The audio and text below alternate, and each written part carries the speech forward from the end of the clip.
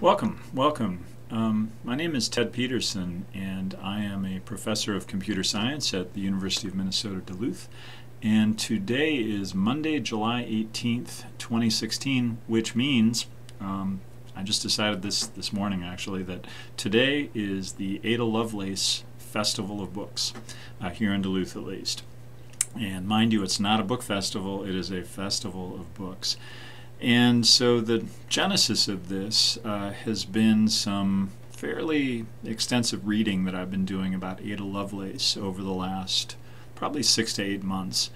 And I've reached a point where I feel like I've read quite a bit of what there is to read, certainly not everything, but I've kind of reached a saturation point, and so I wanted to share some thoughts about what I've read and record those here so that I can maybe view this later on and remember what I thought.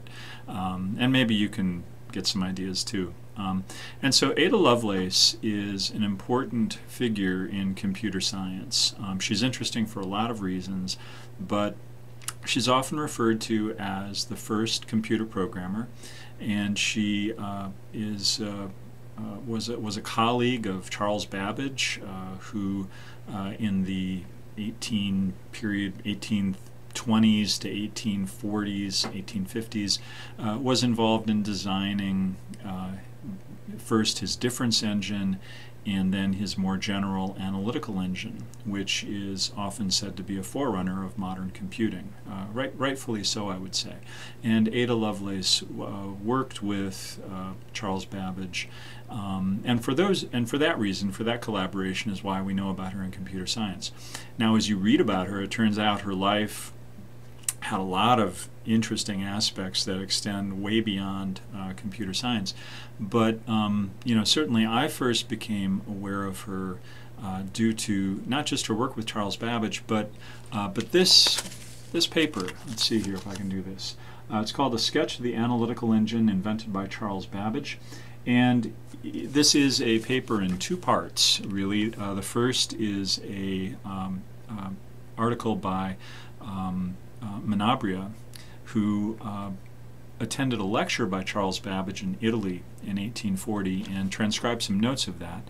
And Ada Lovelace became the translator of that, translator from French into English.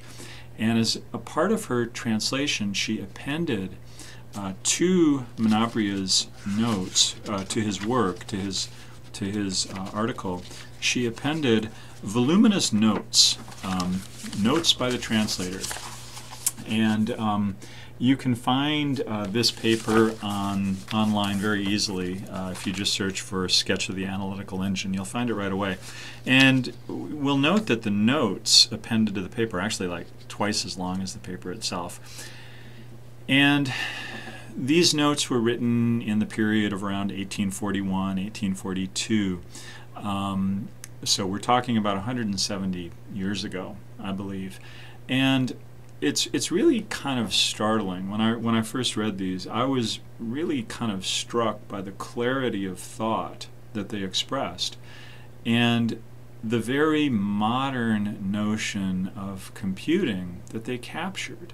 If I had not, if I hadn't known the background of this paper, when I read it, I wouldn't have guessed that it was written in the 1840s. I mean, I just wouldn't have.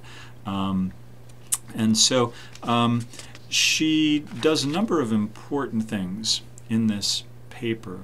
And one of them is to lay out very clearly the differences between Charles Babbage's difference engine and his analytical engine. And this is a point of confusion. The difference engine was really a calculator.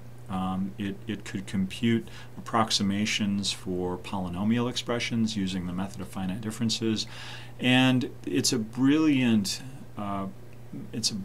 device. And the engineering and the ways that these calculations are done are really kind of stunning. But it's not the analytical engine. And what Ada Lovelace really thought about and worked with was more so the analytical engine, which was a general purpose computing device. This developed, and envisioned by Charles Babbage 30, 40 years before electricity. At the time the telegraph was being invented, Charles Babbage was thinking about essentially this kind of steam-powered computing device, which included really all the components of what we consider to be a modern computing device today. And so Charles Babbage's vision was kind of extraordinary. And in Ada Lovelace, he found someone who could share that vision and even expand on it. And that's a lot of what we see in these notes. And what we see there is really, as I say, it's kind of remarkable, very exciting. And so there are just a few places I want to share a couple of things that Ada Lovelace wrote for us here. And I guess what I would say here is the reason I'm starting with this paper is that if you're going to read one thing by or about Ada Lovelace, this is it. I mean, this is why we know her. This is important. It stands on its own. And so I'm going to talk about a lot of books and things here, but if you're going to pick one, yeah, just read this. You'll enjoy it. And so she divided her notes into a series of notes. Enumerated A, B, C, D, E, F, and G. And in Note A is the longest, and that's where she really goes into a rather detailed differentiation of the difference engine and the analytical engine. And she was doing this for a few reasons. One is that, like today, people get confused by this, or could be confused by this. And she was also trying to help her friend and colleague, Charles Babbage, by explaining the difference to people, because his difference engine had been funded by the British government to an enormous extent. It's thousands upon thousands of pounds. It's often said that the amount of money the British government gave to Charles Babbage to build or to design even a difference engine was about the same cost it would take to build a battleship. And so and that raises kind of an important point about the difference engine and the analytical engine. Neither of those were ever built in Babbage's or Lovelace's lifetime. The analytical engine to date has not been built. The difference engine has only recently been reconstructed from Charles Babbage's plans in the 1990s. And I think that work was in the 1980s, 1990s. And so you can actually see a working difference engine as Babbage envisioned. There's one at the Computer History Museum in California. There's a lot of videos you can see that show it. And it's really remarkable. And it's important to remember that that is not the analytical engine. The analytical engine, we do not have a working model of that or a reconstruction of it, although there are some efforts underway to try and provide that.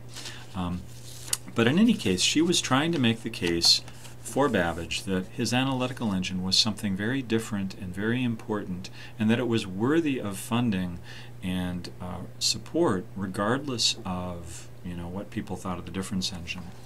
And so just one point she makes in making this case is that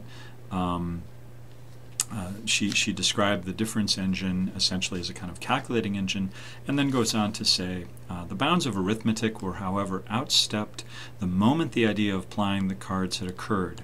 These are punch cards, essentially, to represent input and output, a concept that we saw in computing in the 1940s and 1950s, 1960s, and mainframe computers.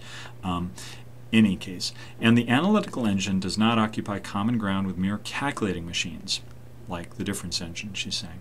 It holds a position wholly its own, and the considerations it suggests are most interesting in their nature.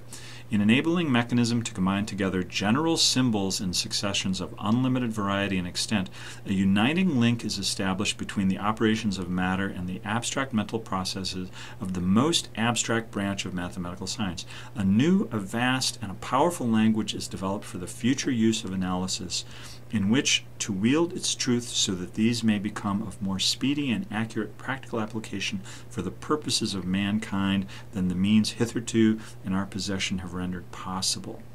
Thus, not only the mental and the material, but the theoretical and the practical and the mathematical world are brought into more intimate and effective connection with each other. We are not aware of its being on record that anything partaking in the nature of what is so well designed, the analytical engine, has been hitherto proposed or even thought of as a practical possibility, any more than the idea of a thinking or of a reasoning machine. So she's talking here about general purpose computing in a way that we didn't see developed until the late 1940s, after World War II. I mean, 100 years ahead of this possibility. Even Charles Babbage and Ada Lovelace were designing and talking about and describing what that would look like. Now she goes on in her notes to talk about the possibilities of the analytical engine, the differences with the difference engine. She talks about solving problems with the analytical engine and shows and lays out in kind of step-by-step fashion solution to, for example, Bernoulli equations, which is where her title of the first programmer comes from. And along the way, she engages in these kind of very sort of exciting visions of computing that we don't, I have a hard time sometimes realizing that she was talking about and thinking about these ideas without the benefit of any kind of working machine to test them on, and yet they're so clearly described that you really get a sense that she had a great grasp of what computing could do in general.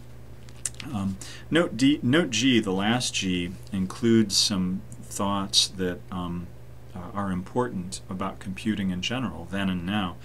And she starts that section, or that note, by saying, "It is desirable to guard against the possibility of exaggerated ideas that might arise as to the powers of the analytical engine.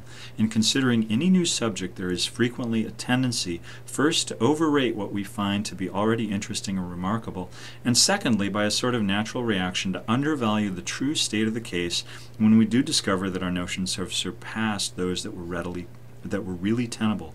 The analytical engine has no pretensions whatever to originate anything. It can do whatever we know how to order it to perform.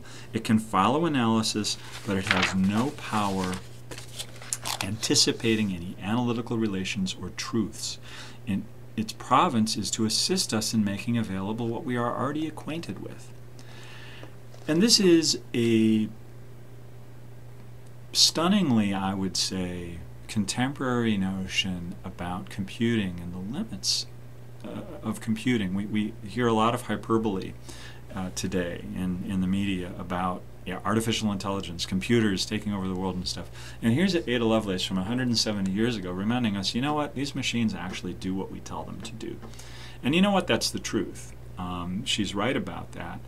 And this is a particularly important point from my perspective, in that Alan Turing in the 1940s and early 1950s was conceiving of his idea of a test to see if computers could really think. And in his paper about that idea, a 1950 paper, he talks about a number of objections to the idea of the Turing test, that is a kind of dialogue between a human and a computer, where if the computer can fool the human that it too is human, maybe that means the computer's intelligence. One of the objections to that idea that he discusses at some length is what he refers to as Lady Lovelace's objection. And it's that point that a computer doesn't really originate anything. And Turing talks about that idea and sort of fleshes it out a bit. And I think in that moment, we see a kind of remarkable meeting of minds between Ada Lovelace and Alan Turing across a span of 100 years. And at least to me, the fact that Alan Turing found her ideas, discussed them at such length, I think is tremendously validating. Because Alan Turing is, he's no slouch, I mean, as far as computing goes, right? He's really credited with establishing the rigorous foundations of theoretical computing, and also doing, brilliant work in the design and engineering of some of the first stored program computers, which I've talked about elsewhere, and so won't launch off into that again. But in any case, I think that connection with Alan Turing here, I think, is real important. And I think it's especially important because for whatever reason, there's a lot of controversy about Ada Lovelace and how much she really knew, how much she really contributed to this article. And there's a lot of, there are a lot of critics who say, well, no, she didn't really originate anything. She just kind of copied stuff Babbage gave her and things like that. And it's a real kind of dismissive, ugly kind of argument that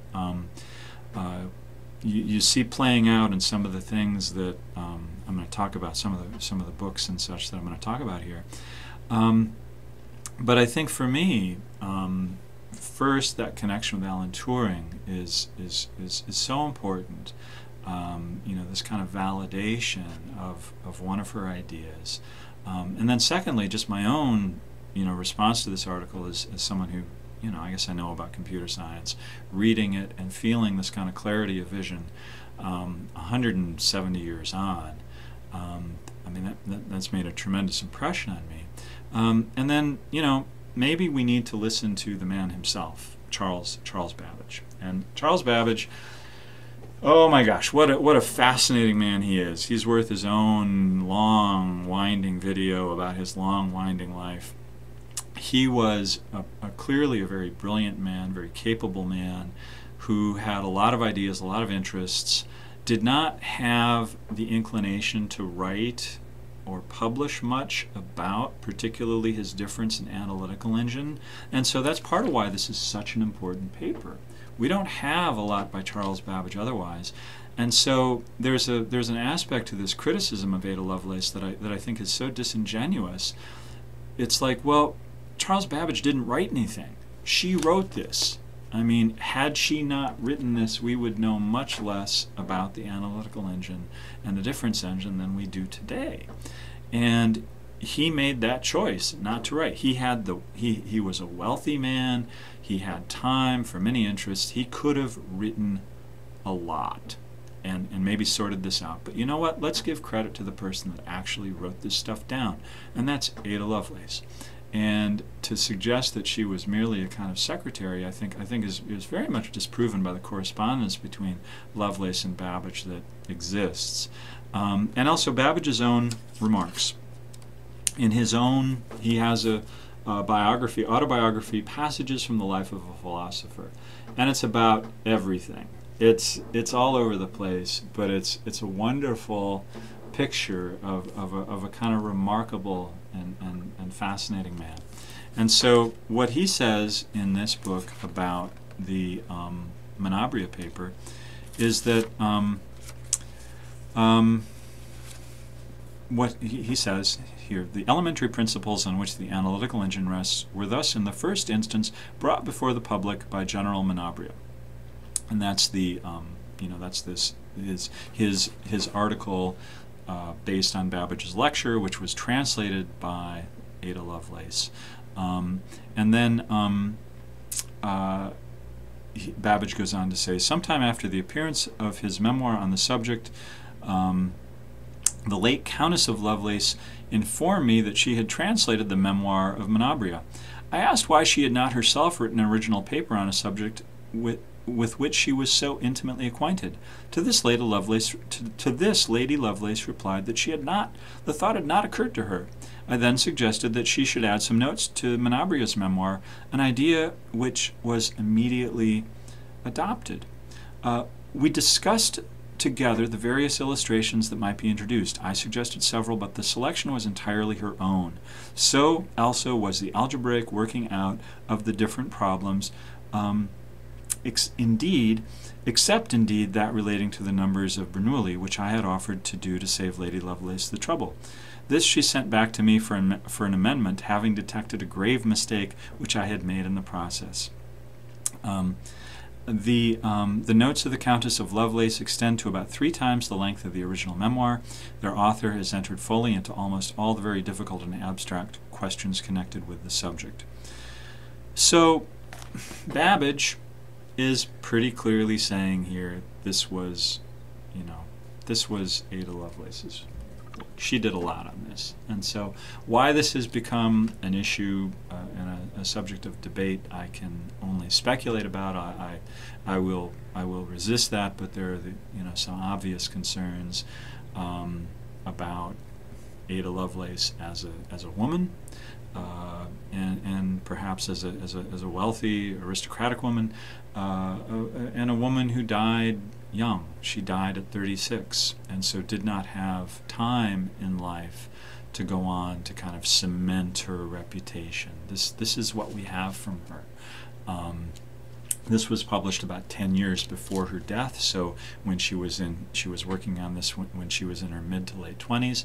But in addition to working with Charles Babbage, she was a wife, a mother of 3 children, and as we'll see, the daughter of a rather challenging mother and a father, an absent father, and we'll get into all of this.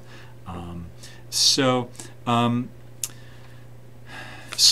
this is why we in computer science know about Ada Lovelace. There's an Ada Lovelace Day on December 10th, which commemorates the day of her birth in 1815, and so we've passed, we're at about 150, the 152nd birthday, if you will be coming up, and I would encourage you on December 10th to take a moment and do a little reading or thinking about Ada Lovelace. I feel like she deserves a day, but some people even quarrel with that, and you'll see examples of that here, I guess, as we go along. So in any case, as I began to learn a little bit more about Ada Lovelace, what I realized was that first, there is a lot of controversy. And so I thought, well, let me find sort of a defining biography. I love biographies. I read a lot of biographies. I really like biographies. And sometimes, for a certain figure, there will be a biography that just kind of nails it. It gives you their life and it puts it in perspective. And it kind of irons out some of the controversy that may exist about a person and so forth. Alan Turing has a biography like that. The biography by Andrew Hodges is, it's a complete accounting of his life, or as much as can be expected in biography, and it's the one place to go. When I began looking for more information about Ada Lovelace, what I realized is that she doesn't really have that kind of biography. Not yet.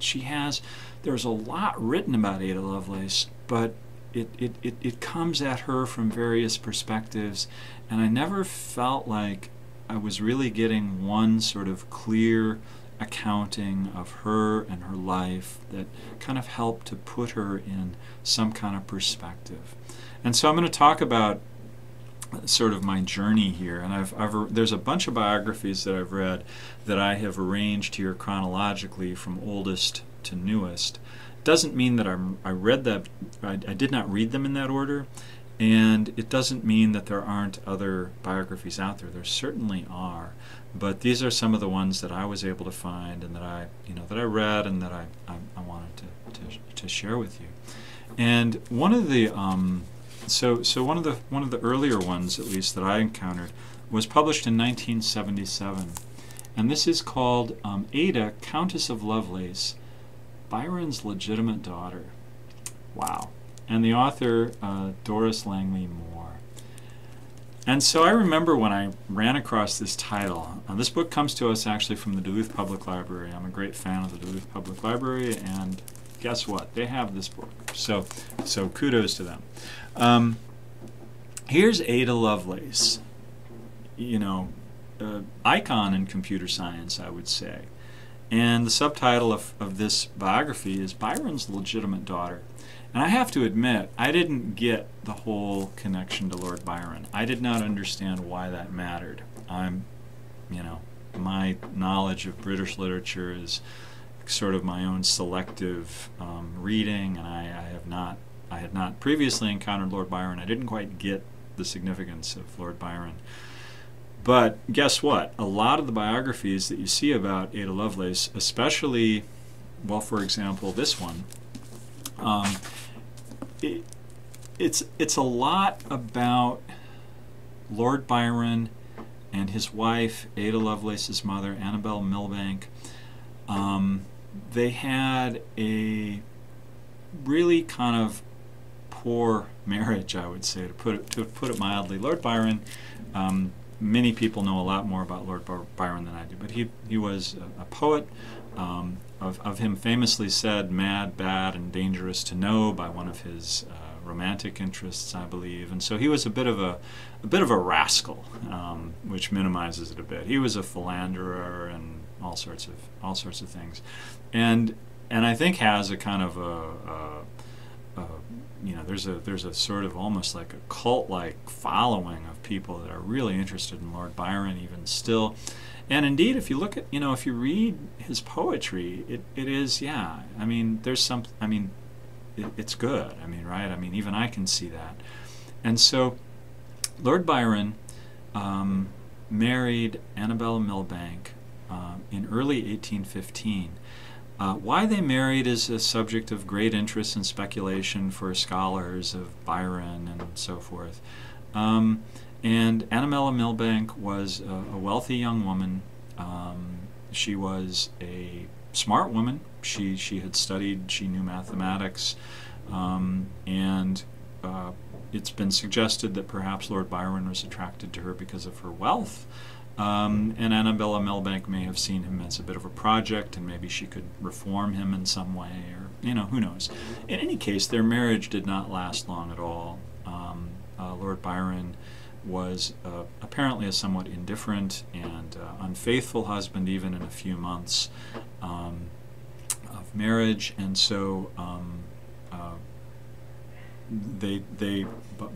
by the time that Ada Lovelace was born, the marriage ended soon after her birth, and Ada Lovelace never actually met her father, Lord Byron. He was an absent figure in her life because of the nature of the failed relationship. Annabella Milbank, who henceforth we'll call Lady Byron, was bitter and spent much of the rest of her life convincing the world, convincing her daughter that Lord Byron was just basically an evil person. And so what a family dynamic. I mean, Ada Lovelace grew up without a father and grew up with a mother who was, by many accounts, a very strong and kind of domineering personality, who was quite focused on herself, and so was a somewhat absent mother. Now there's some discussion of whether or not she was that different than other sort of aristocratic mothers of the day. I'm not going to get into that at all, but the fact was Ada Lovelace grew up as certainly a privileged child, but also a very lonely child, and a child who really did not have a family surrounding her. Doris Langley Moore was, I believe she's deceased now, was a scholar of Lord Byron, and so this book is very much focused on Lord Byron, Annabella Milbank, and sort of the fallout of that relationship, and does not get so much into Ada's scientific or technical work like this, but certainly gives us a rather vivid picture of Lady Byron, Ada's mother. And so, for example, one description about Doris Langley Moore is she doesn't mess around. And so, talking about Ada's mother, she says, "Lady Byron, but of this Ada could not be aware, had been on the verge of death for years, and would live to what in those days would be the ripe old age of 68.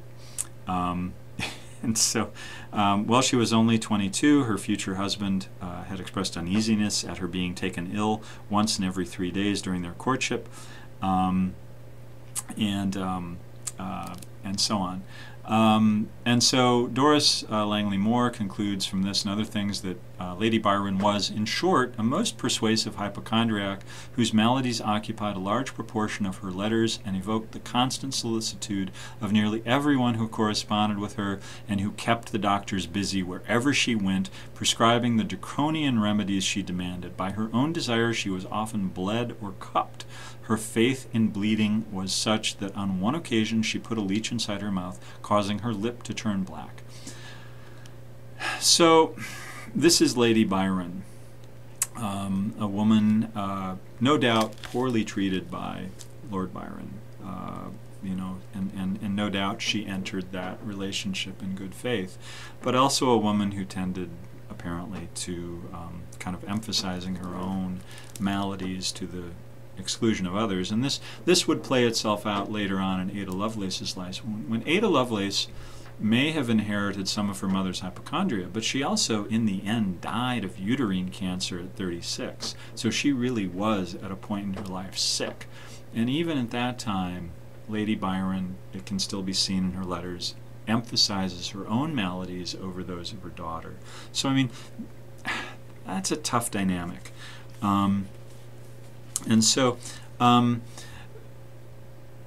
One fact we have to keep in mind, too, about Ada Lovelace is that during her life, the fact that she was Lord Byron's daughter was, everyone knew this, everyone cared about it, and it was to some extent what she was known for. And so when Ada Lovelace was married in her teens to Lord King, there was an article in the World of Fashion that reported, "The fair Augusta Ada Byron, Ada, sole daughter of my house and heart, has become the wife of Lord King." And so that Ada, sole daughter of my house and heart, is a line from one of Lord Byron's, very famous works. And in that work, written obviously after Ada was born and after the separation from Lady Byron, he talks very passionately about Ada and about his love for his absent daughter. And now, whether or not that was genuine or was a kind of theatrical flourish, dramatic flourish of some sort, we can't know. But Lady Byron took the inclusion of Ada in Lord Byron's work as kind of a challenge and began to create her own narrative about Lord Byron and his misdeeds, and in particular focused on an alleged incestuous relationship that Lord Byron had with his half-sister, Augusta, which led to a child being born, Medora. And whether or not Medora was clearly Lord Byron's child or not, I don't know that that's been resolved, but my gosh, we have here everything for just a spellbinding drama. And for many people, this whole connection with Lord Byron, Lady Byron, Medora, the illegitimate daughter, Ada, the legitimate daughter, this dominates what many people think about when they think about Ada Lovelace. And so this is this book, it's a really interesting biography, and it relies quite a lot on correspondence from Lady Byron and includes from Ada Lovelace as well. They were, to our good fortune, prolific letter writers. Both Ada and her mother wrote lots and lots of letters, and many of those have been preserved. So we actually have a lot of Ada Lovelace in her own words beyond this paper. And those letters are really kind of fascinating. And all of the biographies tend to rely on those to some extent. But what's interesting is that there are so many of these letters that you can't possibly include all of them in any one place.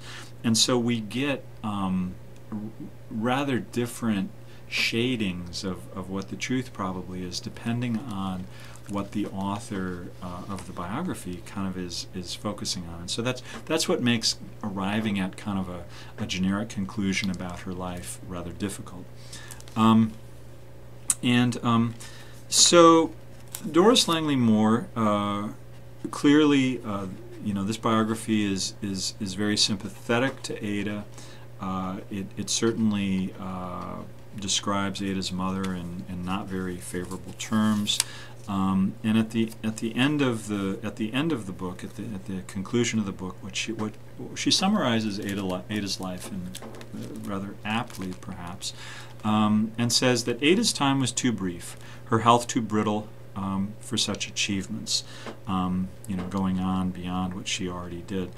Subject from the age of 7 to all kinds of disorders, some perhaps nervous in origin, but others as specific as cholera, watched over with minute and often severe scrutiny, married at 19 and a mother at 20, burning to utilize rare talents but perpetually interrupted by the demands of a self-indulgent invalid who was to outlive her by nearly 8 years, petted and lectured like a child by her domineering mother and paternal husband, and in the background of all this chiaroscuro, fascinating and disturbing, of her father's renown and his satanic guilt. Could anything more be needed to ensure that her brilliant gifts would be frustrated by immature judgment?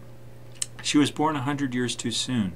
Had she lived in the 20th century, her father's sins would have not seemed infernal, her mother's virtues would not have imposed a neurotic and resentful celibacy, her passion for mathematical sciences might have been channeled into a satisfying career of instead of descending to the puerile ambition of outwitting bookmakers, her illnesses would almost certainly have been better diagnosed and treated. Her death from cancer might have been averted, or at any rate not turned into a long, drawn-out agony supposed to be inflicted by God for the salvation of her soul.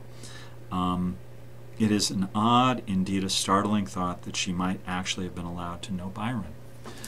So her father died at 36 as well, kind of fateful sort of coincidence, and she never met him.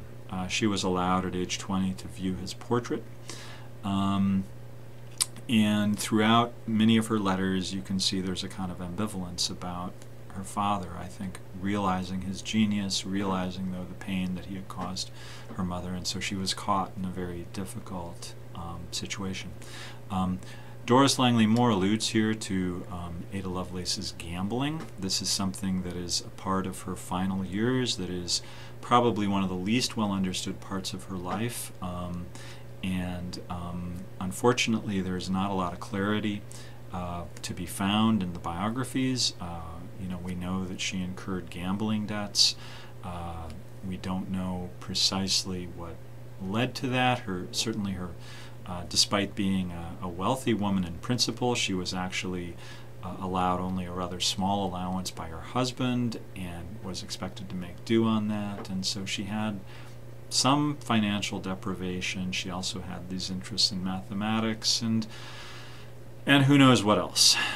So unfortunately that doesn't get sorted out as we read through the biographies, but certainly, this is. I enjoyed this. This is an enjoyable book to read. I learned a lot about, not so much about Ada Lovelace and her mathematical computing ideas, but more so her life, her times, her family, and so it's certainly worth reading. So that biography, however, does not get into her sort of mathematical talents. The Doris Langley Moore concedes she doesn't have a basis for judging those, so she doesn't really get into that very much. After that, we start to see a few books that do try and address Ada Lovelace's place in mathematics and computer science. And one of those books, I have a library-bound copy that just kind of looks like that, so nothing interesting there to look at. But this is a book called The Calculating Passion of Ada Byron by Joan Baum, and this was published in 1986, and it's actually kind of hard to find. I mean, it's not really. I had to get it through interlibrary loan, and comes to us from Bemidji State University, actually. So good for them. And it's one of those books that's kind of expensive when you look for it on Amazon and stuff, but it's actually a nice book. It's actually a book that focuses much more on Ada Lovelace from a computing and calculating point of view, and talks about her training in mathematics. And this is really interesting because as a wealthy, aristocratic young woman, she didn't go to school. I mean, you know, girls didn't go to school in these days, but she did have tutors. She had a series of tutors in mathematics and other subjects. And Lady Byron was quite enthusiastic about Ada learning mathematics, and this book kind of talks about that in clear terms, whereas the Doris Langley Moore book doesn't get into that quite as much. But this book makes the point that mathematics was first for Lady Byron a mode of moral discipline.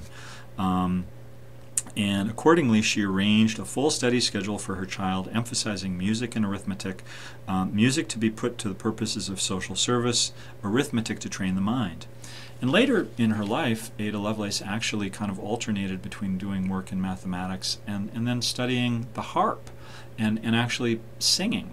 So she had significant interest in music as well.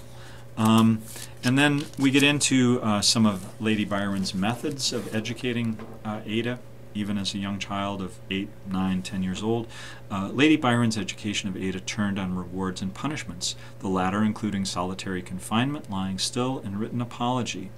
Lessons ranged with breaks from morning until dinner, but study might be extended if lessons were not done with alacrity and docility. And so, again, this is where one has to ask what were the prevailing practices of the day, you know, it certainly, though, from a modern perspective, sounds like a rather rigid sort of approach to education. We learn in this book and various other books, most other books mention this, that one of Ada's mathematics tutors was Augustus de Morgan, who is a pretty significant figure in mathematics. We know him from De Morgan's theorem, for example. And he was recruited to serve as Ada's tutor. He did not do it for pay, however, or as a job. He did it, I think, as kind of a favor to the family, and was rewarded with wild game, so it was one of those kinds of arrangements. But he had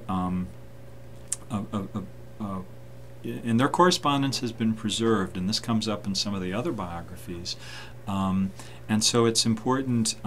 It's an important point of reference to really get at the question of how capable was Ada Lovelace, because there's controversy about that. Some people suggest no, she couldn't do very much, and others, differ. And so maybe listening to Augustus de Morgan would be good here because he was the actual tutor. And so what he says, he wrote that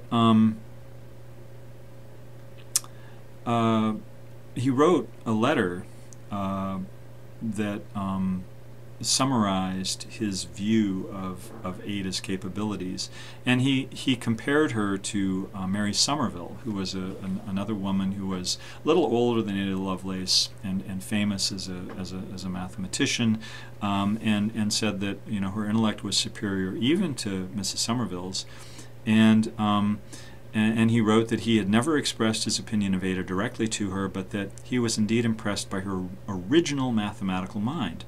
And then in De Morgan's words, what he said was, "I feel bound to tell you that the power of thinking, which Lady Lovelace has always shown from the beginning of my correspondence with her, has been something so utterly out of the common way for any beginner, man or woman, that this power must be duly considered by her friends with reference to the question whether they should urge or check her obvious determination to try to not only reach but to get beyond the present bounds of knowledge." And so De Morgan goes on in this letter to say that had she been allowed to study at Cambridge, she would not have been first wrangler, that is sort of winning a prize in mathematics for doing well in an exam, but that has to be understood as De Morgan's own criticism of Cambridge and the state of mathematics there, where it kind of revolved on doing well in exams, and it wasn't really a place for creative thinking and things like that. So De Morgan appears to have a very positive opinion of Ada Lovelace's abilities, and what we see in that correspondence and what De Morgan points out is that Ada Lovelace was constantly asking about first principles and going back to the foundations of ideas, and why is this so, or what if this wasn't so? And from my own experience, that I think that's the sign of a very someone who's going to do well in a subject is someone who is willing to question those kind of first principles and isn't afraid to ask those questions.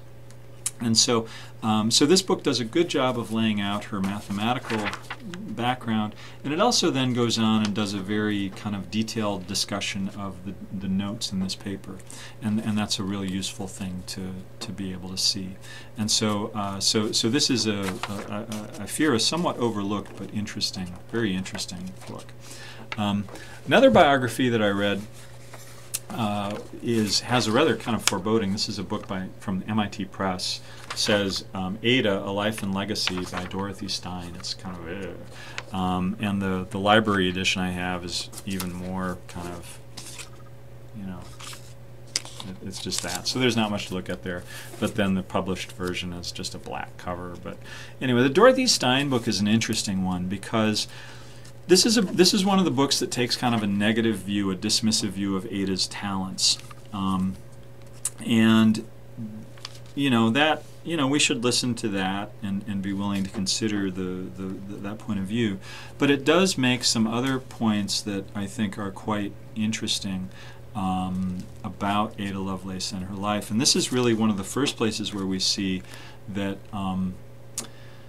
Lady Byron has often been criticized for carrying on this voluminous correspondence about her relationship with Lord Byron and sort of making this case against him.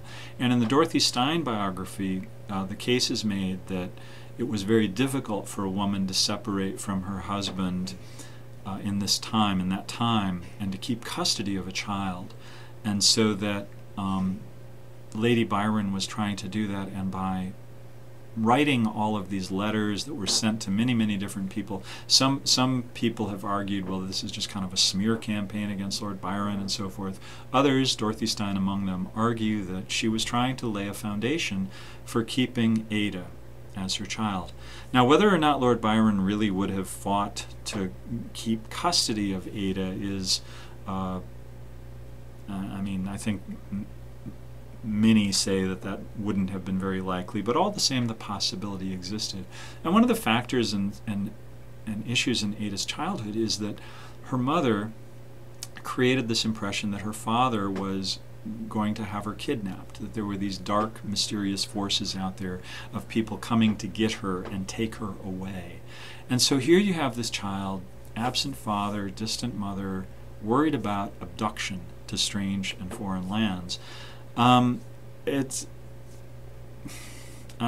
tough. That's a hard reality as a child, and it preys upon natural fears of abandonment and questions about parents and so forth. And so it's a very we see a sad childhood, a lonely, fearful, strict childhood. Which is sad, and with some sickness, unfortunately. And so the Dorothy Stein biography does do some other interesting things, and it takes a position that is somewhat more dismissive of Ada's mathematical abilities, and it makes that case by using the letters from De Morgan and pointing out, well, look, she's asking these really simple questions. She can't be very good at math. And when I read that first, I found it really frustrating, because what do we say when we're teaching? We say there's no such thing as a dumb question, right? And that's true. And students ask questions for lots of reasons, and especially questions about first principles. It doesn't necessarily mean that they don't understand the first principles. It means they want to know more about why we believe these kinds of first principles. And I think to sort of diminish Ada Lovelace's accomplishments because she was an inquisitive student who wasn't afraid to ask questions, I think is just wrong. I think it's just unfair, and it sort of reinforces the argument that some students have, like, yeah, you shouldn't ask questions because if you do, people are going to make fun of you. And so I think that's kind of an unfortunate aspect of this discussion. But she does make some interesting points about Ada's life after the Menabrea paper, and actually talks about in more depth than I've seen anywhere else. Ada Lovelace's interest in working with other scientists beyond Charles Babbage, in particular Michael Faraday, great physicist, experimental physicist, interestingly enough a man who did not know much mathematics at all, and yet is regarded as a premier figure in the history of science. Michael Faraday was not able to work with Ada Lovelace, and I think that may have been in part his age, and in part sort of his own concerns about the dangerousness of what he did with chemicals and electricity and things like this. But Ada began to acquire a great interest in sort of electricity, electromagnetic phenomena. This after the Menabrea paper, including topics like mesmerism and phrenology, where you feel the shape of a head, and use magnetic forces to sort of cure illnesses and things like this, and talk towards the end of her life about trying to discover a sort of calculus of the nervous system. And this is, one of the things that we won't know where that would have gone, of course, but had she had more than 36 years, might have been a rather interesting thing to see. And so she also talks in quite a bit of depth here about Ada's work in providing some notes for a paper by her husband, Lord Lovelace, on the effect of, I believe, heat or energy on the growth of plants in agriculture. And this is just kind of fascinating. This is not something that is discussed in many other places. And she clearly kind of got into this, and there's some interesting discussion of some of her comments of that article that's not nearly as well known as the Menabrea article, but it is some work she did. And so the Dorothy Stein biography, it's one people who tend to diminish Ada's contributions in the Menabrea paper tend to refer to this. It's interesting, though. There are other aspects of her life that are described here in more detail than in other places, and so I think it's. I'm glad I read it. I think I may differ a little bit on her interpretation of Ada's mathematical abilities and things like that, but all the same, I was glad to have read that book. Now, as we march along here, we come across another book from originally published in 1992, and then a revised edition, actually an abridged edition, which I have here. Kind of heartbreaking to me that I have the abridged edition of this. It's called Ada, the Enchantress of Numbers, Prophet of the Computer Age by Betty Alexandra Toole. And you will guess from the title here of the book that this is a fairly sympathetic portrait of Ada Lovelace, and it is. And it's I actually really like this book. I guess not just because I agree with the point of view, perhaps, but because of the way it's done. It introduces, it relies a lot on her letters, and there's a short sort of summary of what the letters tell us, followed by excerpts from letters or complete letters. And so if you're interested in reading the correspondence of Ada Lovelace, this is a good place to go. The unabridged edition actually has more. This is the abridged edition. The unabridged has more, but either one of them give you a real nice flavor for Ada Lovelace in her own words. And this goes from her childhood towards the end of her life. And so one interesting, there's a letter here that Ada wrote to her mother when she was about 8 years old. And I'll read a little bit here.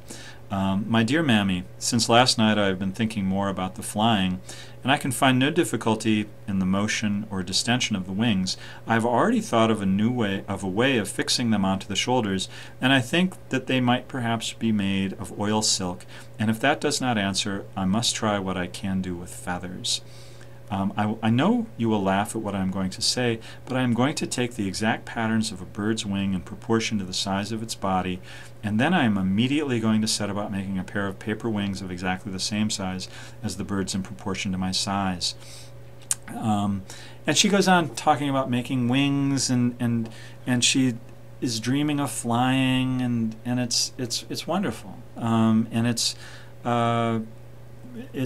rather sad in a way, though, because at the end of this kind of dreamy letter, she goes back to reality and talks about She says, Miss Stamp desires me to say that at present she is not particularly pleased with me on account of some very foolish conduct yesterday about a simple thing, and which she said was not only foolish but showed a spirit of inattention, and though today she has not had reason to be dissatisfied with me on the whole, yet she says that she cannot directly efface the recollection of the past.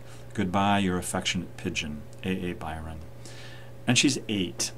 And so first she's writing letters to her mother at 8, which I find kind of, why isn't your mother there, first of all?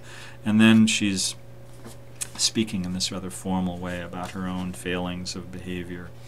But there are lots and lots of letters from the young Ada, and then as she is growing up, and it kind of samples through her life and includes some very delightful correspondence with Charles Babbage. And Charles Babbage, Ada Lovelace met Charles Babbage in 1833. They remained friends up until nearly the time of her death, and they had an extensive correspondence, and in a lot of this correspondence you hear Ada Lovelace inviting Babbage to visit or thanking him for visiting. So they spent a lot of time together, and that time together is not particularly well documented. You wouldn't be writing letters to someone who's right there with you. And so that's one of the places where the biographies are a little silent. What was the nature of this relationship between Babbage and Lovelace? I think it's clear it wasn't a romantic relationship, but it was a friendship, it was a collegial relationship, it was a relationship that at times had its ups and downs, but certainly was an important part of her life, and I would venture to say a part of his life too. And so one of the letters that she wrote to Babbage in 1843 while working on the Menabrea paper says about one of the notes, "Note B has plagued me to death, although I have made but little alteration to it. Such alterations as there are, however, happen to have been very tiresome and to have demanded minute consideration and very nice adjustments. It is a very excellent note. I wish you were as accurate and as much to be relied on as I am myself. You might often save me much trouble if you were, whereas you in reality add to my trouble not infrequently, and there is at any rate always the anxiety of doubting if you will not get me into a scrape even when you don't. By the way, I hope you do not take it upon yourself to alter any of my corrections. I must beg you not. They all have some very sufficient reason, and you have made a pretty mess and confusion in one or two places, which I will show you sometime, where you have ventured into my manuscript to insert or alter a phrase or word, and have utterly muddled the sense. I could not conceive at first in one or two places what had happened to my sentence, though I soon saw they were patchwork and not my own, and found it so on referring to the manuscript. I fear you will think this is a very cross letter. Never mind, I am a good little thing after all. Yours ever, A.A.L." And so any idea that she was Babbage's secretary, I mean, your secretaries don't write like this, right? So, so this is, I enjoyed this book quite a lot, because this is, you get to see Ada Lovelace through her letters. Her personality, I think, starts to shine through. In a letter to her husband, William, Lord Lovelace, 1844, she was visiting the Cross residence, and apparently a rather eccentric family, and John Cross is alleged to have been a romantic interest, also have gotten her into gambling and so forth, so there's a complicated subtext here perhaps that would develop later. But she says to her husband while visiting the Crosses, "Finding no symptoms of either breakfast or cloth being laid, or of human beings, I have sat down to write to you in my shawl and boa in their very cold sitting room. I was down at 9, having been told there would be a breakfast. We all sat up reading and talking philosophy till 1 o'clock last night. I suppose that is the secret of the dawdle this morning. My head is very muzzy this morning from that cause, I think, and I shall take the liberty this evening of calling my hosts to a recollection of time. The droll thing was that we were discussing the metaphysics of time and space, and in so doing we forgot real time and space." And the letter goes on, but there's a real engaging personality there, I think, that we can really see in this book. So the Ada, the Enchantress of Numbers by Betty Alexander Toole, I think it's a nice collection of her letters that I really feel her own words, she needs to be presented in her own words, I think, to really be understood. And so strongly recommend that book. So we go on. There are more books. So 1999 we see a book, The Bride of Science, by Benjamin Woolley, and this is a book. Notice the subtitle here: Romance, Reason, and Byron's Daughter. So this is a book again that is a bit more focused on Ada Lovelace as the daughter of Lord Byron, and as being a kind of symbol of a change, sort of the conflict between the romanticism and reason, or kind of more empirical view of the world, and how the book kind of tries to lay out the premise that Ada Lovelace was kind of caught between those two worlds. Perhaps represented her father, the great romantic, her mother, the more pragmatic, mathematically minded. And so this conflict is sort of waged through Ada Lovelace. And it's an interesting book. Again, it's a book that talks a lot about Ada Lovelace's family, particularly her sort of half-sister, if you will, the allegedly illegitimate child, illegitimate daughter of Lord Byron, Medora. But it does talk about her life as well, and so describes some of her childhood dreams of flight and so forth, also talks quite a bit about Ada's relationship with Mary Somerville, a mathematician, a woman, perhaps 10 or 15 years older than Ada, but who became a great influence on her, and actually was, I believe, the source of her introduction to Charles Babbage. And so again, we see some aspects of her life here sort of fleshed out, you know, I think perhaps putting her in her time and sort of positioning her relative to the larger social and intellectual forces that were at play at that time. So this was an interesting book. In the same year, I believe, there was a book that called Ada's Algorithm that appeared first in England, and then this is, I believe, the cover of the United States edition, How Lord Byron's Daughter Ada Lovelace Launched the Digital Age. So she's still Lord Byron's daughter, but launching the digital age, clearly perhaps a somewhat sympathetic portrait. And I believe the British edition had this as a subtitle, which I found kind of How Ada Lovelace Started the Computer Age, a Female Genius. So she's not just a genius here, she's a female genius. And I would not dispute her genius, that we need to describe it as a female genius. I'm not sure about that. Here again, another cover, a female genius. How Ada Lovelace, Lord Byron's daughter, started the computer age, James Essinger. And so this this book appeared. Actually, I may have misspoken on the publication date. The edition in the United States appeared just in 2014, so it's a relatively recent book. It takes a very kind of positive view of Ada Lovelace and credits her with, you know, having a lot of influence on computing, and kind of goes through the highlights of her life. To be honest, by the time I read this book, I didn't feel like there was anything that I hadn't already seen elsewhere. But certainly, if you were just going to pick a biography, and kind of a short biography to read about Ada Lovelace, and you were interested in her computing work, this isn't a bad one. This isn't a bad one. I think get the edition that does not have a female genius on it, if you can. Retitled Ada's Algorithm in the United States, I believe.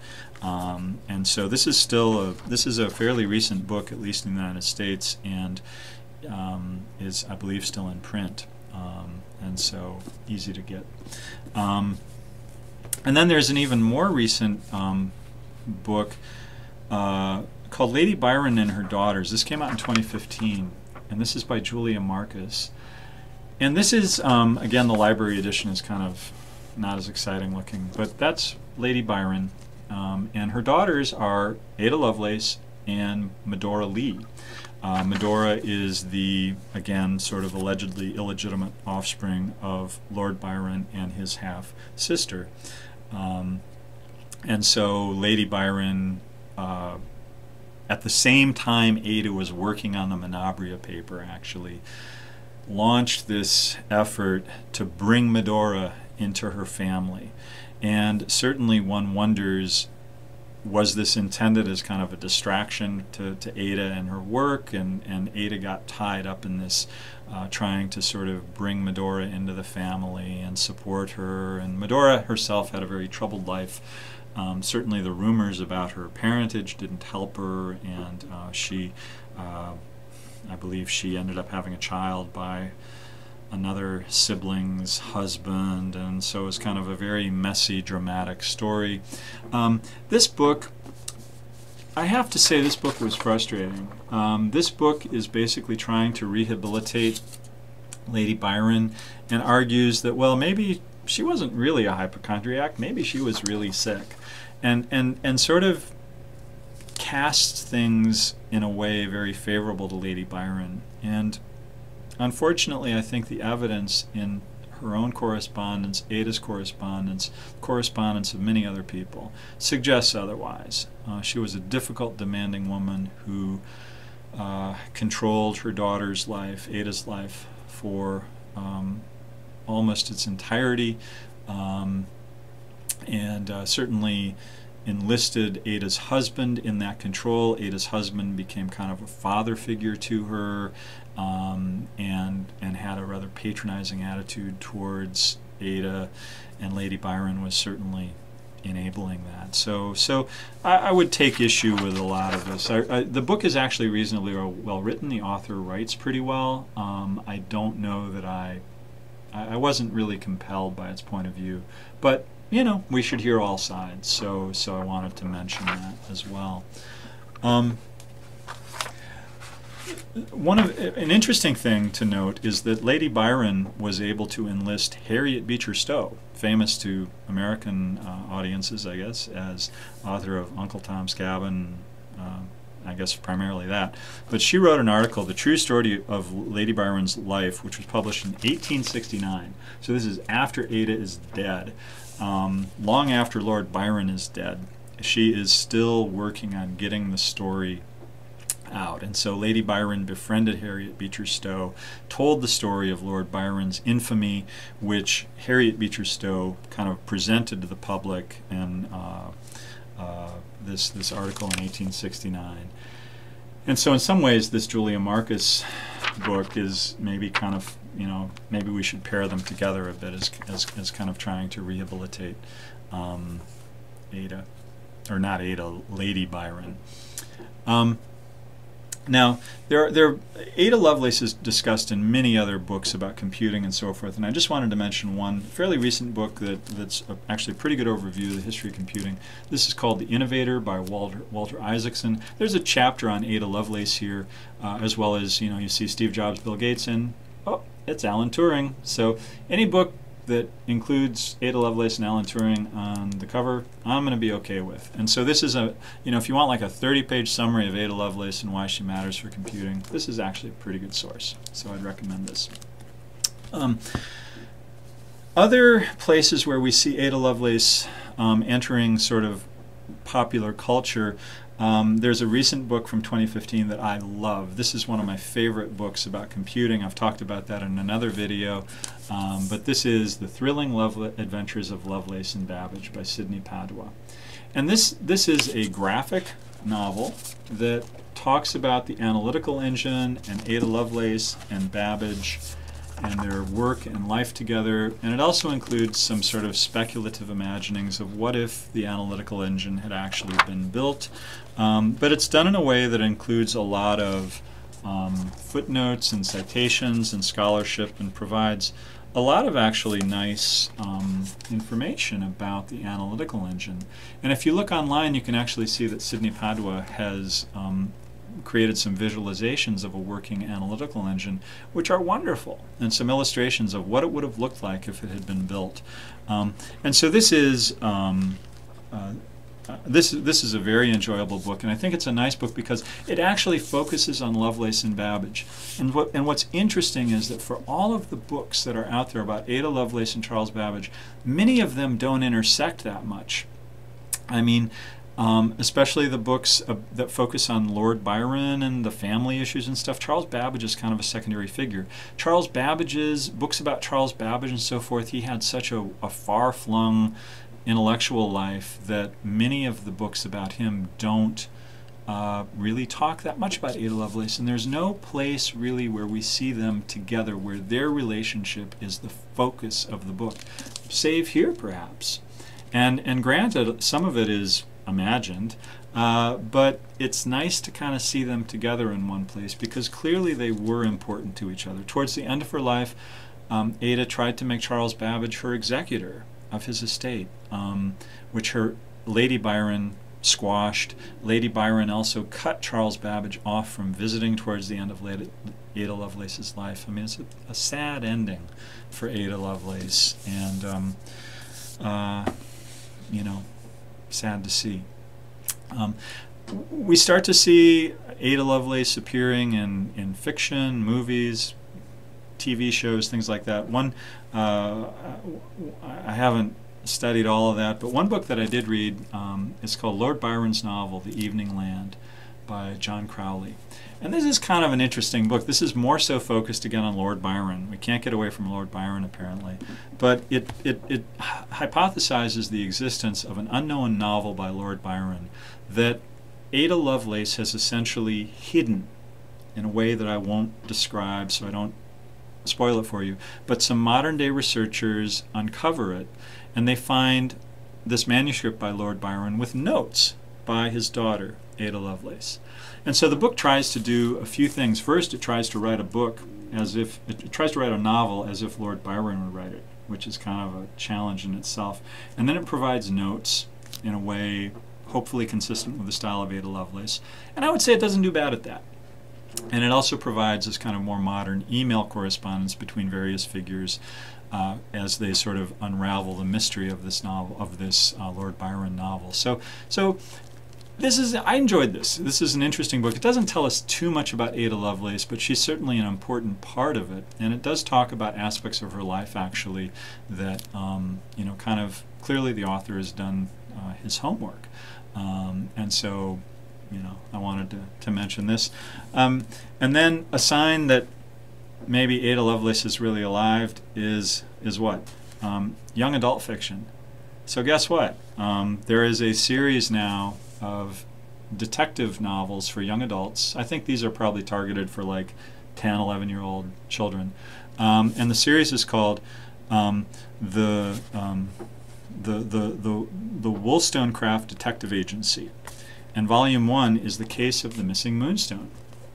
And this is Ada Lovelace and Mary Shelley are paired together as kids. Now, Mary Shelley was the author of Frankenstein, actually somewhat older than Ada Lovelace, but, you know, you can manipulate stuff with fiction. The author's really clear about that he's kind of changed the timeline. But they're young girls, you know, probably 11, 12 years old, and they form a detective agency and, aided by the young Charles Dickens, solve crimes. And it's charming, and it gives Ada, I mean, I actually read this. I read this entire book, and I enjoyed it. It gave Ada a kind of happy, interesting childhood that she no doubt didn't have. And it does introduce some, it includes some information about the actual historical figures, and so, you know, it tries to do its part to educating, you know, young readers about Ada Lovelace and her her life and times. And so that's the first one. The second volume, The Girl in Grey, The Case of the Girl in Grey, and then there's a third one in the series coming out. So Ada Lovelace is now a figure in a young adult detective fiction series. What more could you ask for? There's also I guess a book maybe for slightly younger children called Ada Byron Lovelace and the Thinking Machine. And this is a very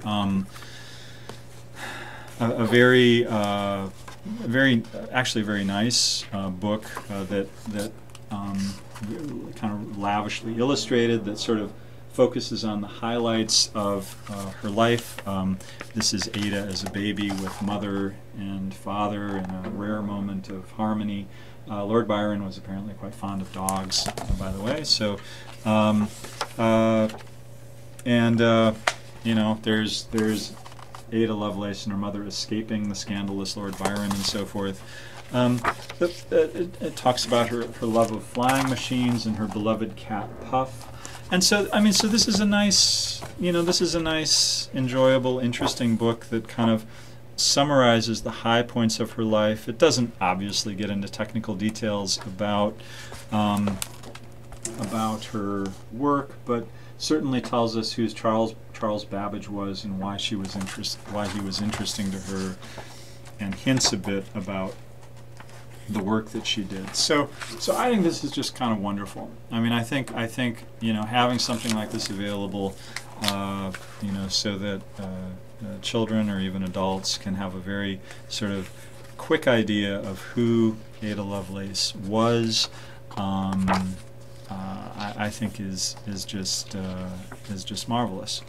And so there are, I've noticed on Amazon there are more Ada Lovelace books on the way out for young adults especially, and so, you know, maybe she's found a place there that you know, certainly will be important. I mean, I think it's important that, you know, college students, university students talk about Ada Lovelace, but I think, you know, our role models are, I think, defined earlier in our lives, and so maybe if some of these books kind of bring Ada Lovelace to life for younger readers, I think that's wonderful. So wow, so that's a bunch of books about Ada Lovelace. There's more. There's a lot that can be read, a lot that can be learned, and I think the important point might be that for whatever someone might think about her, she is a part of our landscape now, a part of our computing landscape for certain, also a part of our cultural and historical landscape, and needs to be taken seriously. Her correspondence and letters, her papers are still in the process of being organized, but hopefully, you know, the more complete collections and organizing and categorizations of her voluminous correspondence will bring more to light about her life, and maybe we'll get that one definitive biography that I was hoping to find at the start of this. So I hope this has given you some good ideas, and wow, if you've stayed for the whole exposition here, I thank you for that, and we'll talk to you soon.